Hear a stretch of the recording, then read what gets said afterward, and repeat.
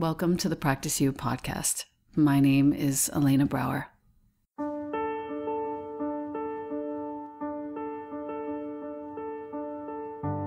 Together, we'll explore and enjoy content and conversations around mastering transitions in our relations, our wellness, our careers, our families, and especially in our missions and visions.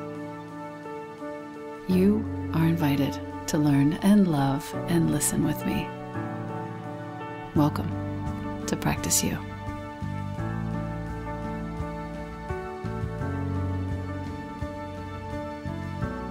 Welcome back to the podcast. I have with me a new friend who has been a real force for both myself and for the mentorship portal that I have supported for the last year. Dani Pascarella is the founder and CEO of 111. This is a venture-backed financial wellness platform, stay with me, that empowers people to live happier lives through financial health. Get it? Prior to founding 111, Dani was an investment specialist at JP Morgan, where she managed money for ultra-high net worth individuals with at least $25 million in investable assets. Wow. She became a licensed stockbroker at the age of 20. She's a personal finance contributor at Forbes. She is a certified financial planner, trademark, and she holds a BA and an MA in international business from the University of Florida and an MS in journalism from Columbia. Dani, needless to say, I am very psyched to have you here, and welcome. Thank you so much, Elena. I'm so excited to be here, and thank you for having me and giving me the opportunity to share my story. Yes. So financial health has been on my mind probably for the last 15 years. I've been actively engaged in making sure that I am financially healthy in the last 10. And it has yielded some really incredible results. My goal, for my listeners' sake, just to understand, my goal was so that I could be philanthropic, making enough money to be philanthropic. And then I realized, and I would like to be able to put a roof over my own head and not depend on somebody else. That also became a goal. Many of my individual aims have been met through engaging in practices of financial health. You started kind of in a different direction. You were actually serving large corporations first after you finished with the high net worth individuals. And I want to hear where that started for 111, the name of your company, and how we are landing together, because I think it's a very interesting trajectory. Yeah, it absolutely has been interesting. And I think money stories are an interesting thing to talk about, and we all have them. My story actually begins, far before I was ever on Wall Street. And it began before I was born with my mother. So while I started my career working for the super wealthy and large corporations, my mom had the opposite situation. She was completely on her own at the age of 16, had to support herself financially from that age. And she was in New York City. So she was working retail jobs and, department stores every single moment she wasn't in school, just so she could survive and, keep that roof over her head. Wow. And statistically, she shouldn't have gotten very far. I think we live in a world where, it's really easy to believe that socioeconomic status that you were born into determines your future, and that we can't do a whole lot to change that. But and that's easy to believe because statistically it kind of shakes out. But I had this mentor in my life, my mom, who was able to kind of show me the way. And if you flash forward, a few decades, she actually was able to go through this complete transformation, this financial journey, if you will. And she did so well for herself. She was able to retire, in her 50s very comfortably. And the reason she was able to do that is because she mastered her relationship with money. And she figured out how to make it work for her. So from there, because I had that mentor, I was very interested. I realized very quickly that money was either A, the most stressful, painful thing in people's lives, or B, it could be this source of joy, of opportunity, of happiness. And I wanted to go to Wall Street to master this topic and learn how to really help as many people master their relationships with money as possible. And my thinking was, let's start at the top and see how the wealthiest of the wealthy do it. And then, from there, I went on this journey of everyone should have access to this. Why is this something that's just reserved for the ultra wealthy? Now, when you say your mom mastered her relationship to money, can you please elaborate? I think that my listener needs to understand what we're talking about and establish a sort of mutual agreement on the meaning of this. Yeah. So mastering your relationship with money, the way I think about it is, again, it comes back to that inflection point. Is it controlling you? Is it this constant source of stress in your life? Or is it something that's making your life better? Is it something that's making you happier? And I think for most of us, we haven't mastered our money, not because we're, not smart or not capable. It's mainly because we've never had the opportunity to learn this stuff. Our education system doesn't teach you how to manage your own money in a way that benefits you, where you're, and by that, to get more specific, things like, having an emergency fund for a rainy day, having enough extra to donate to those philanthropic causes, which is the first thing we see our members do the moment they're financially stable. It's spending in a way that is in line with your values, so that every time you earn a dollar or spend a dollar, you feel like you're getting closer to the person that you want to be. That's what mastering your money looks like, is having that money be this positive force in your life that, again, creates opportunity and joy, not something that you're constantly stressed out about and that holds you back.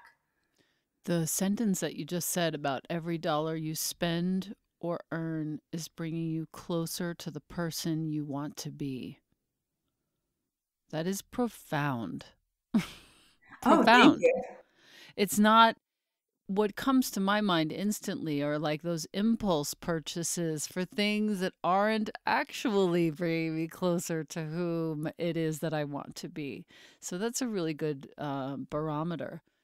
So you worked in, high net worth individual land for how long? Oh, about 8 years, from the beginning to the end. It's a long time. Tell me, if you could sort of parse out one or two of the practices that those ultra high net worth individuals engaged in order to either reach where they ended up seeing you with 25 million plus, or maintained that. Can you think of one or two of those practices? Oh, absolutely. There are, I think, several tips.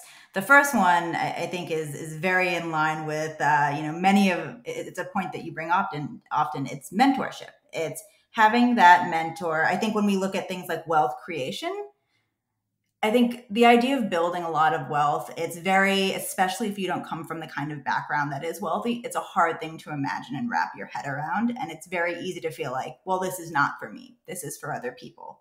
The thing that makes you feel like I can do this is in the realm of possibilities for me, is by surrounding yourself by people, or even better, a mentor that you can meet with consistently that has done it before.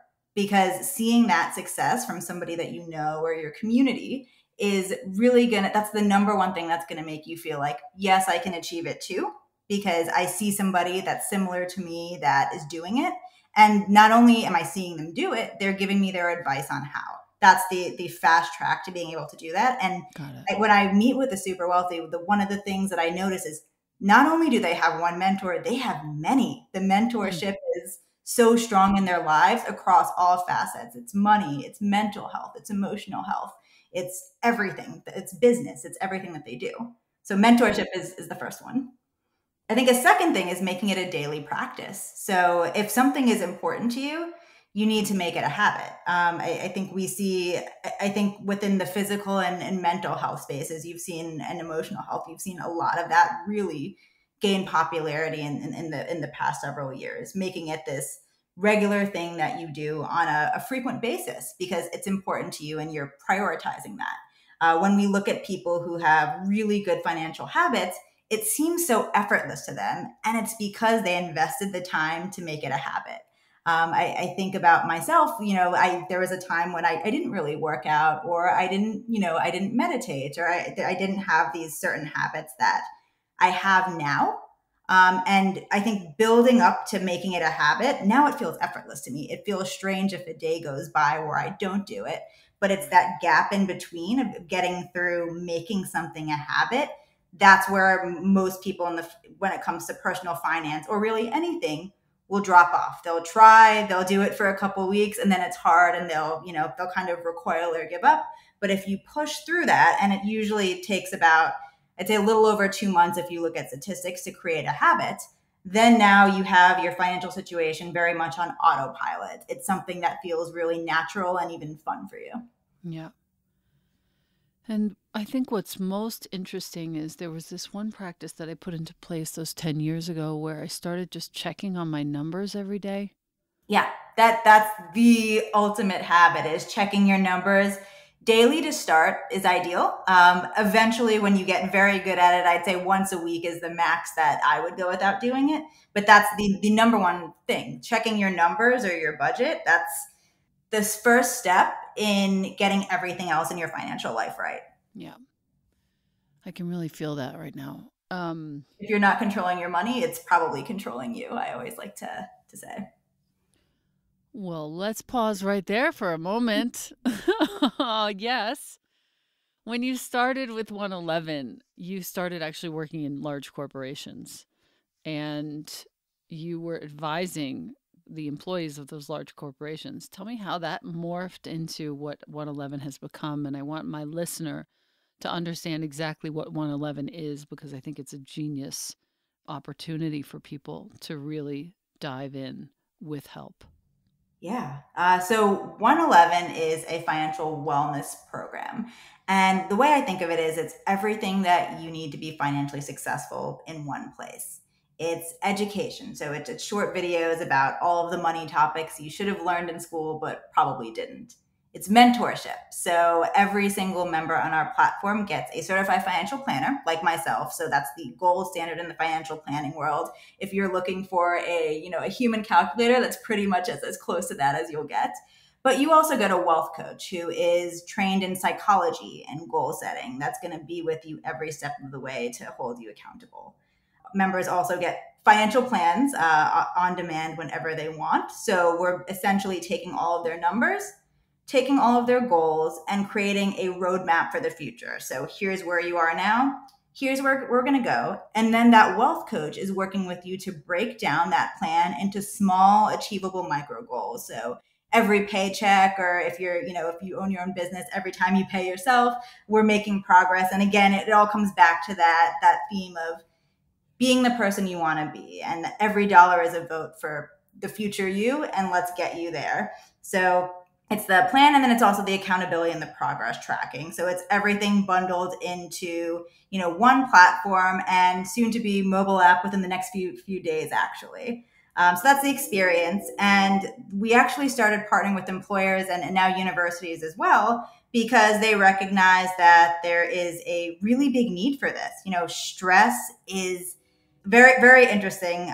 Interestingly enough, it's a wellness issue. It is the biggest wellness issue that companies have when they look at their people and they think, why are they not happy here in their roles, or why are they not performing as well as they could, or why are they quitting? A lot of times money is the answer. So what we did is we partnered with leading employers who are really progressive and forward thinking to come in as an employee benefit. So top employers are now saying, hey, we're not just going to give you a paycheck. We are going to show you how to optimize your happiness with it. And I think this is going to become the gold standard, or the norm in employee benefits within the next decade. But right now we're seeing like the best of the best companies are starting to do it. Such a genius idea. Think about it. You're helping your people be financially healthy. They're much more likely to stick around. Yeah.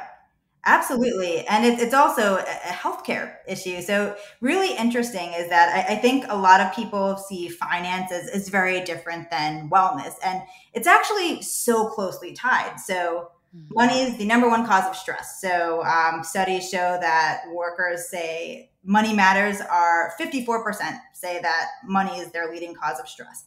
That's more than their job at 18%. That's more than relationships at 12%. And that's more than health concerns at 11%.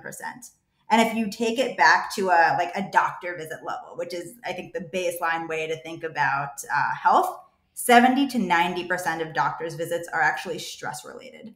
So if you eliminate the number one cause of stress in people's lives, or at least reduce it, which usually is money, now you're seeing things like lower healthcare costs, which are actually a massive cost for companies that are self-insured.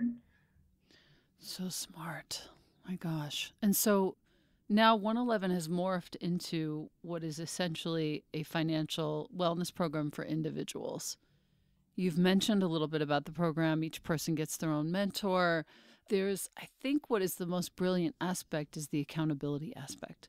My dear collaborator, Michelle, and I, early on, were sort of goading each other to save money, to invest money. And we were both scared and we both did it.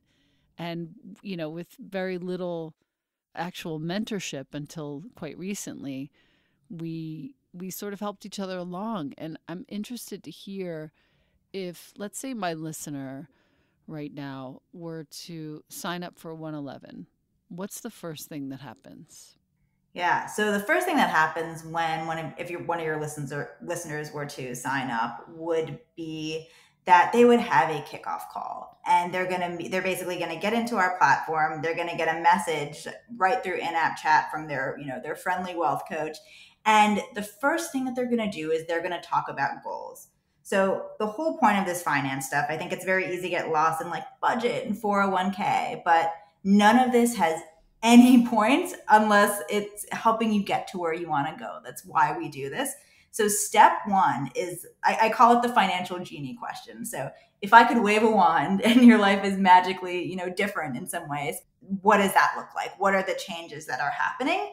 And then we'll see what our new member says. And that to us is the best starting point. And it can be anything from, I want to feel less stressed. I want to feel confident about the decisions I'm making. I want to be more philanthropic. It can be a number of things.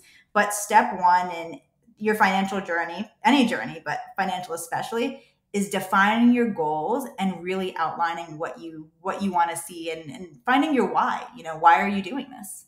Yeah, very beautiful. And then what do you find are the biggest sort of resistance points to people who have signed up for 111 and are feeling somehow stuck? Like, how do you work through that? And what are those resistances that people normally feel if you are experiencing that? That's a great question. The biggest point of resistance, I think we see finance is very similar to, the nutrition and dieting industry. I think there are so many parallels. And when we get new members, usually they've tried before. They may have tried to budget on their own. They may have tried an app or taken a course or read a book. There are some points, and usually many points within their life, where they've tried to get a handle on this. Because at the end of the day, money is something that we all have to deal with, but they feel like they've failed in some way. They feel like, I've tried all the stuff, it didn't work for me. Why is this going to be any different? So it's very common for us to see that resistance or that hesitation. Right. And a lot of times our new members have made up their mind that I'm not good at this. I'm not good at money. Our answer to that is, we've got to completely change that narrative, because the reality is, and actually this story hits at home. I was talking to now a longtime a member of our community, but when she first started, she was a graduate from a top 3 MBA program. That's hard hitting business all day. And she came to me and she said, Dani, I just graduated from one of the top business schools in the world. If you give me any company's financial statement, I can go through them like nobody's business. But when it comes to myself and my situation, I feel this deep sense of shame, because I feel like I should know more. I should be further along. I feel like I'm not where I should be. And I feel like I've tried this on my own and I'm scared to try again, because it's embarrassing for me, because I feel like I, again, should be further along. And I think that's very representative of how most people feel. And it's not anyone's fault. So if you're sitting there thinking, I'm not good at this, it's not that you're not good at this. It's you haven't had the opportunity to learn this or the tools and support system that are necessary for you to be successful with this. Because the reality is, most schools don't teach this stuff. So, unless you happen to grow up in a home where this was taught, which is almost none of us, you can't expect yourself to just magically be good at it. And that's where we come in. Right. Well, I'm super happy to see that this is actually on the horizon. This is happening in real time. Is there anything that you would like to add to what we've shared with our listener that would help them in any way understand why this is so vitally important to become financially not just healthy, but well? Absolutely. I think that a number of reasons why it's important, but I think if you take a step back and you look at your life and the broader context of it, there are many things and hopes and dreams and things that we aspire to do. And the thing that determines whether or not you get to do them, more often than not, it actually is money and financial management. Sometimes it's time, but again, money can help with time. So if you're looking to, again, it's a choice you have to make. This is going to impact your life in a profound way. It does for all of us.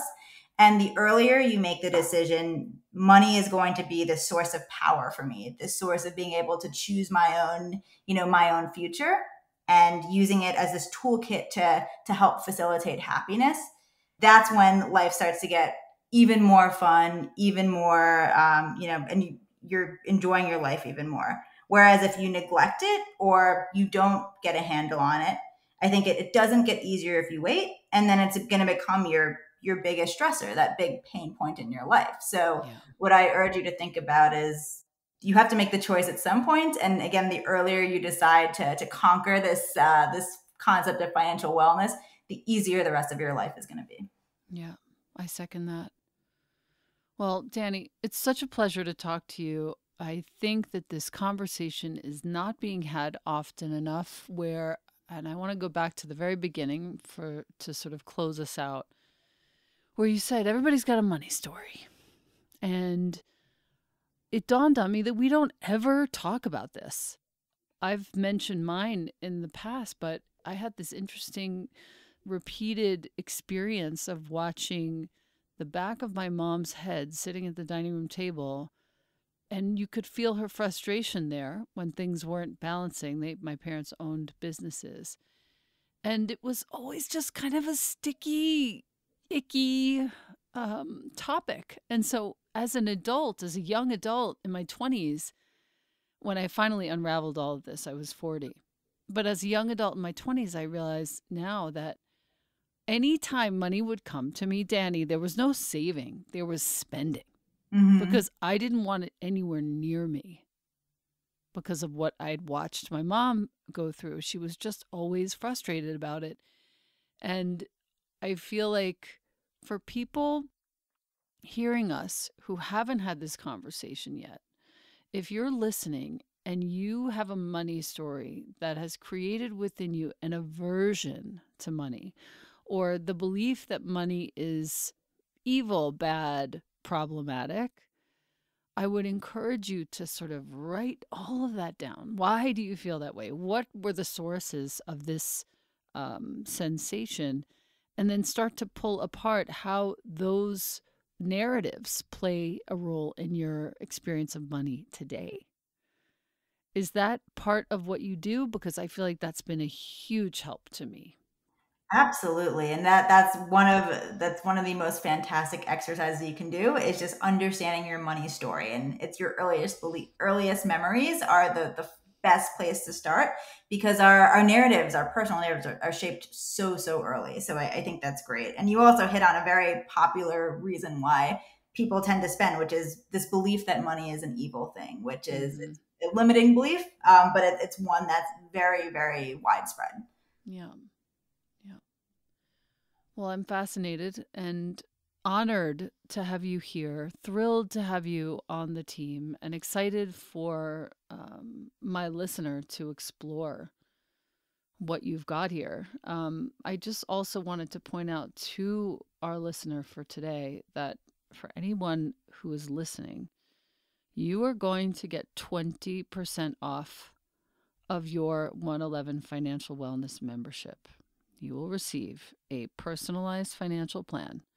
You will receive the short video lessons that I love and have shared with my friends, particularly the one about building your credit. Amazing. I love that one. Daily budgeting tools, a dedicated wealth coach, as Dani mentioned before, a mentor to hold you accountable.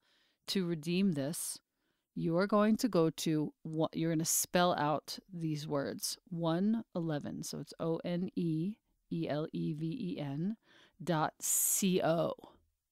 So it's not .com, it's .co, 111.co, and use the promo code all caps practice you.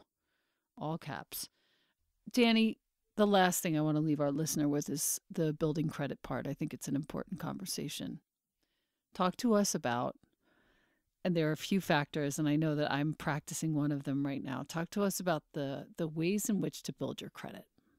Credit is I like to call it the secret tool of the wealthy, because any time in your life you're making a very big purchase, like buying a home, for example, you're doing it with credit. And the better your credit score, the better interest rate that you're going to get. That translates to tens of thousands of dollars in savings just for having a good score.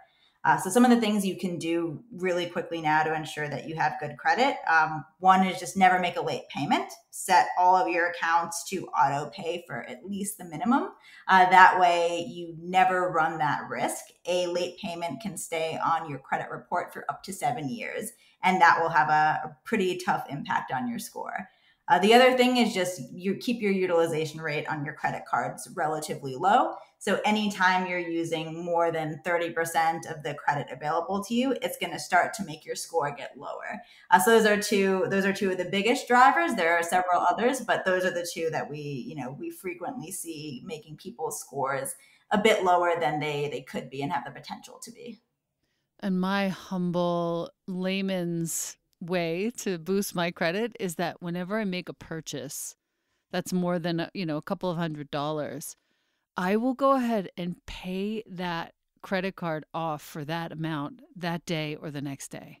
So smart. I love that. And that I watch in real time as my credit goes up the following week from paying before the bill is due. Yeah. Yeah. That's excellent. That's a good way to make sure you're not overspending too. And I think it sounds like you're doing that daily check-in on your budget, Elena. I'm that dork. I am that dork, and I do it. And some months are better than others, but I do it because I feel like I'm done putting my head in the sand as I did throughout my 30s. That's such an important point, though, to remember that success is not linear. I think that's one of the biggest things that you can remember when you're at any stage in your financial journey, really, is that not every week, month, or even year is going to be perfect. Yeah. But what is important is that you keep moving in the right direction. Yeah. And I think just the awareness is 80% of this financial health conversation, is just being aware of what's there. That's exactly right. Yeah. Thank you, Dani Pascarella. Thank you, my lady, for coming on the show. We are all thankful, and I look forward to doing more with you in the future, Dani. Thank you. Thank you so much for having me, and likewise.